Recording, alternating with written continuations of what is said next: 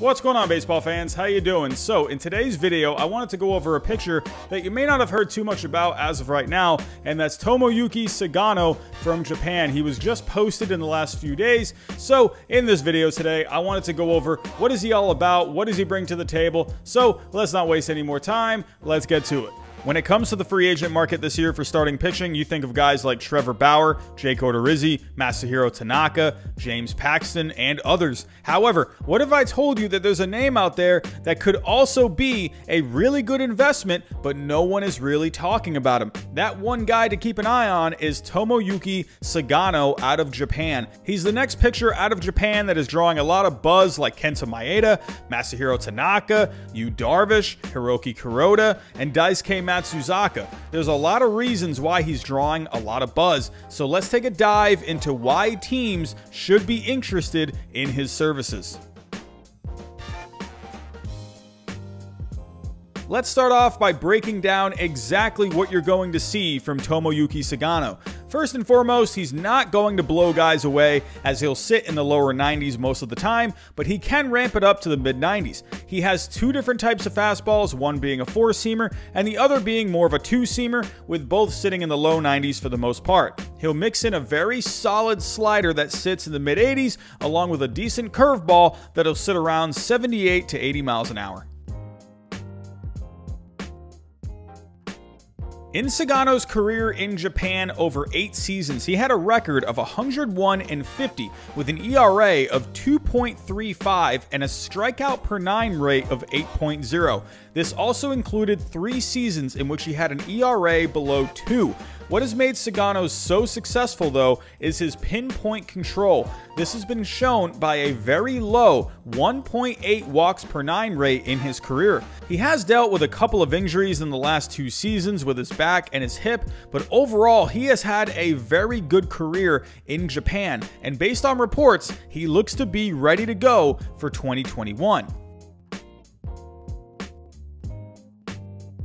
So you might be wondering, what can we expect from a Tomoyuki Sugano in the major leagues? So let's take a look at his stats in Japan compared to some of the more successful pitchers that also came out of Japan. As I mentioned earlier, Sugano had a very good career in Japan, including a record of 101-50 or a win percentage of .669, an ERA of 2.35, a strikeouts per 9 rate of 8.0, and a walks per 9 rate of 1.8. Let's take a look at the most recent pitcher to have success in the majors, Kenta Maeda, who also pitched 8 seasons in Japan. He had a record of 97-67 or a win percentage of .595, an ERA of 2.39, a strikeouts per 9 rate of 7.4, and a walks per 9 rate of 1.9. As we can see, these numbers are very similar with Sugano's. The only difference is Maeda was about 27 years old when he signed with the Dodgers, whereas Sugano will be 31 when he signs. How about Masahiro Tanaka, one of the best Japanese pitchers of all time? In 7 seasons, he posted a record of 99-35, which was a win percentage of .739, along with an ERA of 2.50, a strikeouts per 9 rate of 8.5, and a walks per 9 rate of 1.8. Again, similar numbers minus the win percentage, but the ERA, strikeouts per 9, and walks per 9 are similar. The main difference between the two, though, is again the age, as Tanaka was 26 years old when he signed with the Yankees. Let's check out Yu Darvish, one of the most decorated pitchers of all time out of Japan. Like Tanaka, he was also 26 years old when he came to the majors, and in Japan, he had a record of 93-38, which was a win percentage of .710, along with a strikeouts per 9 rate of 8.9 and a walks per 9 rate of 3.2.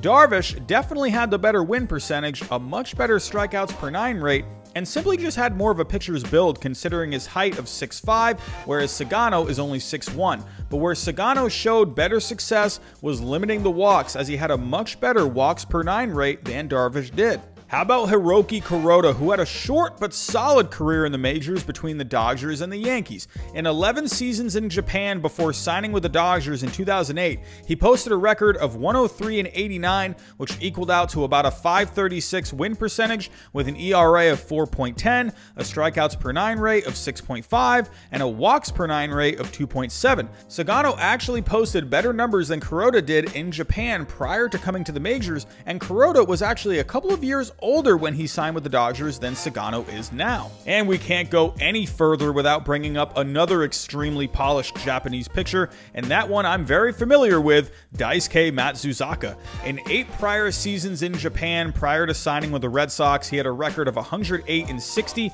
or a .642 win percentage, a 2.95 ERA, a strikeouts per 9 rate of 8.7, and a walks per 9 rate of 3.3. Overall, when I look at all of these stats, I think realistically, Sugano has a good chance of being a combo of a Kenta Maeda and a Hiroki Kuroda. Sugano has a similar build to both of these guys, considering they're all 6'1". He has similar stuff to Maeda, and actually had better stats than Kuroda did in Japan, but he's similar in age to Kuroda. I think Sugano has the potential to be a mid-rotation guy with the floor of a back-end starter.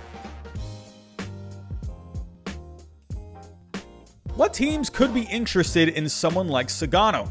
Really, any team should be interested because he's probably not going to cost too much, as he'll probably get a 2 to 3 year deal at around 10 to 12 million per year. Whoever signs him will have to pay a posting fee to his former team, the Yomiuri Giants, which will be 20% of the first $25 million he makes, 17.5% of the second $25 million he makes, and 15% of anything after that. Realistically, he'll probably get a 2 to 3 year contract of anywhere from 24 to 40 million, so expect the team to pay anywhere from $5 to $10 million in posting fees.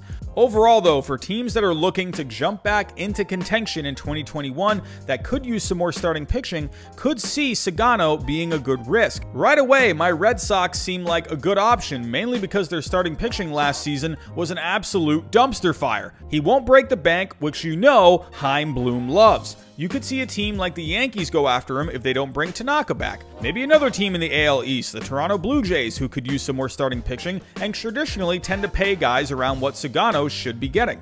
Maybe some teams on the West Coast like the Angels, who definitely could use some more starting pitching, or the Padres, who could use some more depth due to Mike Clevinger missing this upcoming season due to Tommy John. Wherever it is, the market for Sugano should be busy, and if he can stay healthy, that could be a pretty good investment. So those are my thoughts on Tomoyuki Sugano. Tell me what you think down below in the comments, but that's all I got for this video today. Thanks for watching. Don't forget to subscribe, don't forget to like, don't forget to share, and I'll talk to you next time.